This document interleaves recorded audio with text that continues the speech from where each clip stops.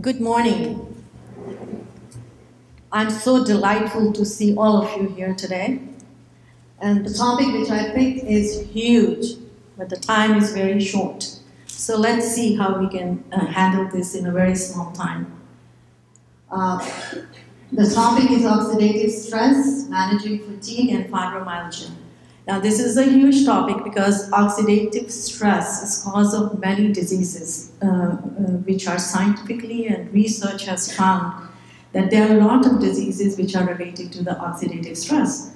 And what is oxidative stress? I'll take you back a little to the basics. If you see your body organization, we have atom, which is smallest unit of the matter. Then we have molecules, group of atoms together. Closer. Away. And then cell, which is the smallest unit of life. And in the cell, we have mitochondria. And mitochondria is what we get ATP. And ATP is which gives you energy. In the next slide, if you see, everything which we eat, whether we are eating carbohydrates, fats, proteins, eventually they are converted into or go through the metabolism, breaking down of the glucose which gives you energy. And you cannot use carbohydrates, protein, and fats directly because it is like $100 bills. You have to break them, we have to break them in your mitochondria to give that smaller unit, which is ATP, and your cells uses that as a form of energy. So it is so important what we eat, because whatever we eat is going to affect how the energy is produced and how our cell is functioning. So this energy generation mechanism, which is so essential for life, that can also set the stage for your mitochondrial damage. So the point is, what is oxidative stress? Oxidative stress occurs when there is imbalance between the body's production of the free radicals and that's the reactive oxygen species. These are the normal metabolic processes. When the things go wrong, these reactive oxygen species take charge and then your cells get damaged and your detoxifying system get damaged. Reactive oxygen species which are damaging to your health can be produced by pollution, your ultraviolet rays, radiation, smoking, and the biggest thing is nutrition. And these can be damaged by cell membrane. These can damage your cell membrane, these can damage your low density lipoproteins in which your lipids level can be very high. And it can also affect your genetic material, which is your DNA. So the coding system of the DNA, which is dictating your gene, is disturbed. So oxidative stresses can cause a lot of diseases. And if you say it has cancers, you can have inflammation, aging, diabetes, chronic stresses, even cardiac diseases, respiratory disorder, and tons of diseases, and which we are going to talk more is the chronic pain.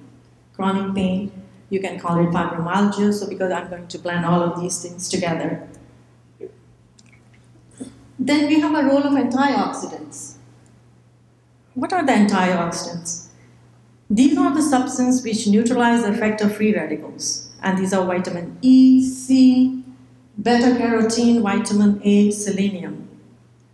And these are actually present in your body. If you're eating healthy, you do not need any supplements. So what is the function? The function is that these vitamins, they can donate those electrons and make these reactive oxygen species stable so that they are not damaging to your cell. Some minerals also act like enzyme complexes. Most of the time, endogenous and dietary antioxidant, they can combine together and control these damaging reactive oxygen species. So if we have a balance of oxidative stress and antioxidant system, then you can deal with your cancer, you can deal with your inflammation, and also we can deal with lifestyle-related diseases, which I would say all those chronic diseases which Sabda was talking about, and also your immune system. And if you have a good immune system, you can deal with a lot of stress which is given to our body by poor nutrition or exposure to the environmental factor, which are not under our control. So, what is the role of free radicals? According to the research study was 85 female patients with a primary fibromyalgia and 80 age, height, and weight matched healthy women were evaluated for the oxidant and antioxidant balance. And in conclusion, they found out that the balance was changed in fibromyalgia patients. Increase of the free radicals may be responsible because the research is going on, but it is maybe responsible for the development of fibromyalgia. And these hypotheses, actually findings support the hypothesis of fibromyalgia as an oxidative disorder. So, in the mitochondria, as I was explaining, glucose is converted to ATP, which is used by the muscle as a source of energy. So in many patients with fibromyalgia, the mitochondria of the cell in the body is shown to be impaired. So every time when I used to see that there are a lot of holistic practitioners which usually give coenzyme Q10. Now what is the reason for that? And then I was trying to understand what is the reason for that.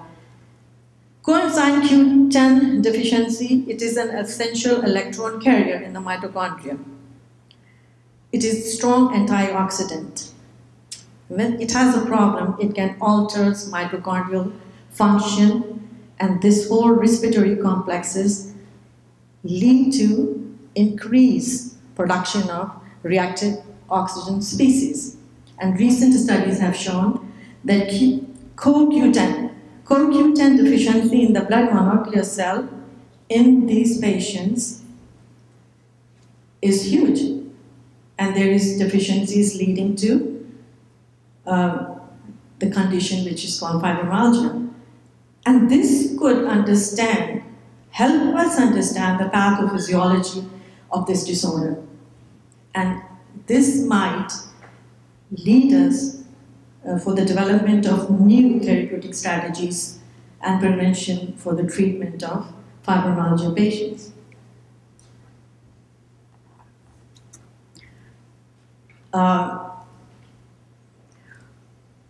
What is understanding your pain of fibromyalgia?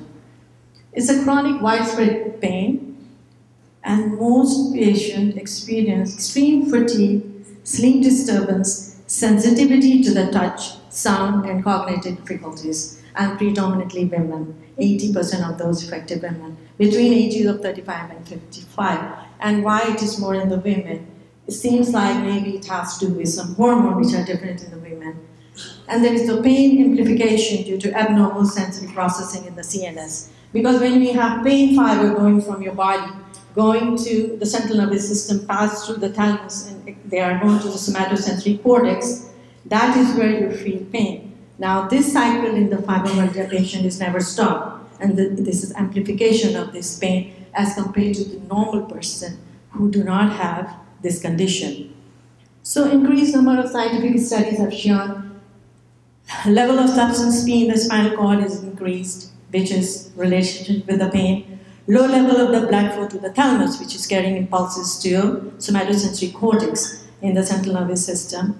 And also there is issues with the hypothalamic, pituitary, adrenal axis.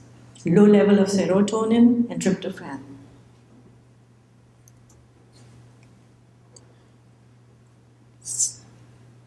So this is an imaging study actually, and the blue area correlation to the healthy brain demonstrates healthy electrical activity.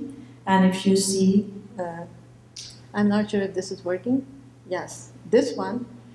The additional red and white correlation of the fibromyalgia brain scan represent this more white areas, and you have little more blue areas. So the important thing in this slide to note is Because in fibromyalgia, effect on the brain involves the same brain regions and pathway involved in the basic emotions. Negative emotions like anger, stress, anxiety, they amplify the experience of pain. So it correlates that it is important to control negative emotions because it can have a positive impact on pain. So the perception of pain is increased in this patient.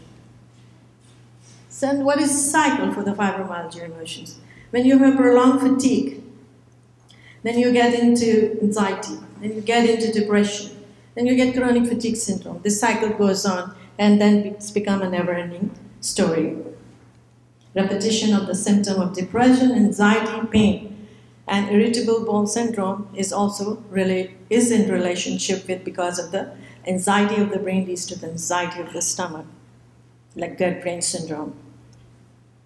There are certain conditions which actually mimic fibromyalgia, in which you have low thyroid hormone, in which patient have fatigue symptom all the time, muscle pain. They may mimic like fibromyalgia. Vitamin D deficiency also can give you pains. Parathyroid diseases, muscle diseases, bone diseases, and infectious diseases such as hepatitis, Epstein-Barr virus, and AIDS cancer patients can also mimic. But the important thing is there is no set diagnosis for any fibromyalgia. Physical diagnosis is due to, physical diagnosis can be made by physical examination, and according to the American College of Rheumatology, there is a criteria how many tender points need to be there before you label patient as a fibromyalgia. The tests are done, but the tests are done only to exclude if there is any other condition or any other medical diagnosis, to rule out the medical diagnosis. This slide I enjoy in all my presentations because I like this slide. Now, how you do the treatment for the fibromyalgia is, if you see the wheel of health, I see it as a wheel of fortune. You have a mindfulness, and then around mindfulness is your self-care. And in self-care, you have mind-body connection. You have movement and exercise, nutrition. You have physical environment, relationships, and we have then pharmaceutical supplements. Pharmaceuticals and supplements, pain medications are in pharmaceuticals. Then we have preventive medicine, and we have conventional medicine, along with the complementary treatments. But if we most of us, we focus on where for the conventional and also this pharmaceutical. And for one pharmaceutical medication which you take, maybe you require 3 more to prevent the side effects. And if our life is focused on that, then this is not what we are going to achieve. And when we don't achieve this, this is very ineffective. So the important thing is treating any condition, treating whether it is a chronic fatigue, treating whether it's fibromyalgia, treating whether it is your heart disease, anything, we need to have a lifestyle change. And what is the lifestyle changes? You can have pain management, we can establish regular sleep, psychological support is very important, but what is more important is holistic approach, patient's education, completely understanding the problems which they have, how to deal with the stresses, how to deal with nutrition, and how we can be very effective dealing with all this holistic approach. So it is scientific actually research that your mindful meditation, number of studies have shown that they have a benefit on not only fibromyalgia, but all the chronic pain, all the chronic conditions. It is very beneficial. And what we can do is deep breathing, massage therapy, biofeedback, and muscle relaxation techniques.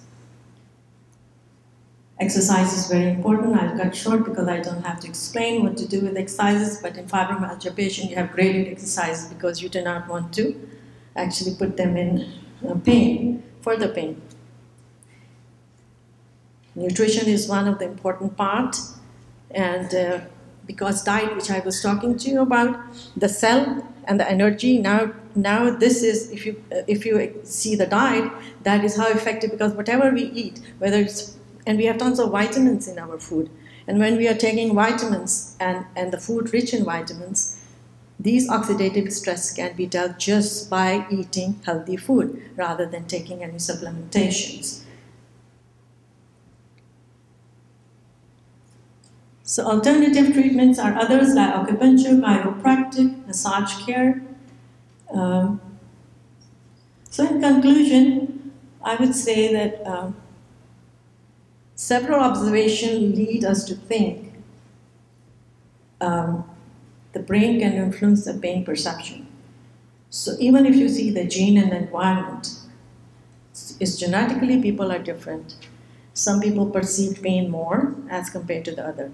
Intensity of the pain can be same, but the threshold of the pain is different. And why it is different is, and I think it is more of a learned phenomenon, that how you learn to let go of your pain, how you accept your pain. And acceptance of the pain in studies have shown actually to the most effective way to tolerate pain, when you accept your pain.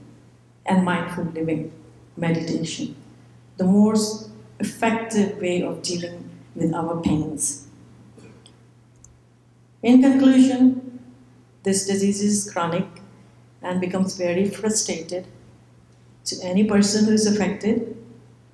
So it takes measure to supply the body with proper nutrition, graded exercises, and enhancing the body's communication through conventional and integrative approach, which is very, very important for the optimal outcome. So here is a small cartoon. What fits your busy schedule better? Exercising 1 hour a day or being dead 24 hours a day? So lifestyle change and choice is yours. Thank you.